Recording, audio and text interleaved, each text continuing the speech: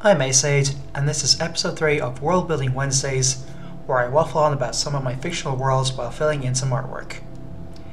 This is some concept art of the security personnel of the Connacht Trading Company, or Connacht from the Connacht Disaster Zone series. CTC are the Irish Dwarves' primary trading interface with the outside world. They're basically a pre-World War I version of the classic megacorporation from the cyberpunk genre, or the East India Trade Company from our own world. It started out as something akin to the Hanseatic League, a loosely connected alliance of merchant guilds among the dwarven cities in the mid-12th century. They effectively had a monopoly on trading cave spider silk, which was their main product until the transatlantic trade took off. They didn't take part in Columbus's original voyage across the Atlantic, though, just like in our world, he did visit Galway in 1477. Once the transatlantic trade kicked off, they profited heavily from the Atlantic sugar, tobacco, and slave trade from the 16th century. Just like everyone else really, until it was finally banned in the 19th century.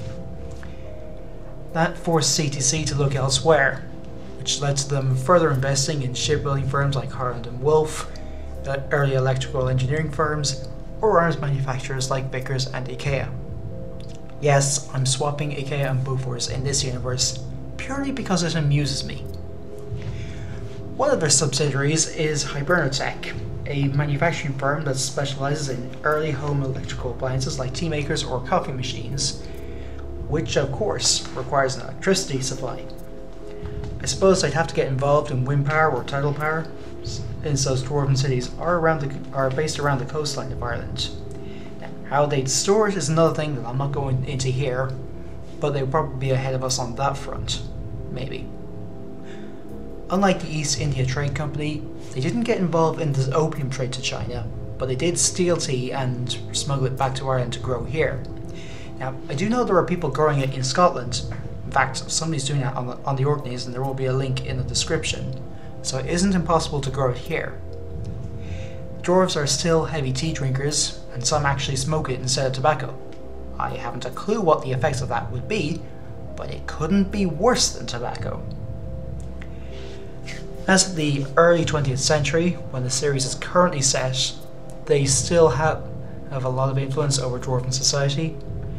They're somewhat antagonistic. A CTC scientist deliberately exposed a couple of exposed teenagers to infected air from the Fomorian tunnels of Connemara, trying to figure out what caused the Fomorians to appear. This, or rather the aftermath of it, is covered in my short story collection, The Crow Island Affair. Their security forces are relatively large for a private conglomerate, numbering about 10,000 across the globe for a group of about 120,000 employees in total.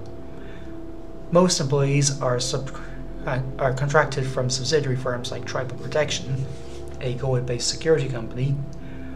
However, they also have an internal unit, the Business Intelligence Unit, that handles corporate espionage and other less salacious activities. The BIU makes heavy use of electronic warfare, or rather tapping telegraph cables, and were heavily involved in the events around Crow Island. I haven't really done many stories from CTC's perspective. The only one so far is Board Report within the Crow Island Affair, where the board discovers the shenanigans and are not happy about it. I don't know if I will do more either. I mean, I prefer the idea of them just being there in the background screwing things up or being a wild card. Most of my characters certainly want nothing to do with them.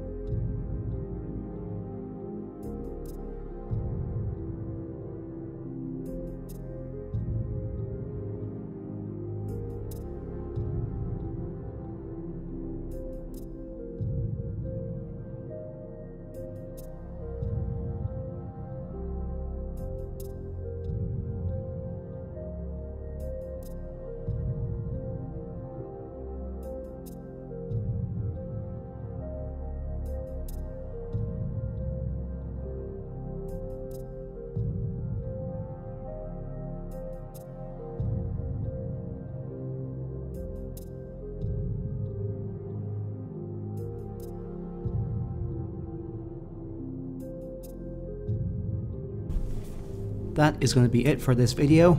If you have any comments or suggestions for other videos, put them in the comments below. Otherwise, I'll see you in the next one.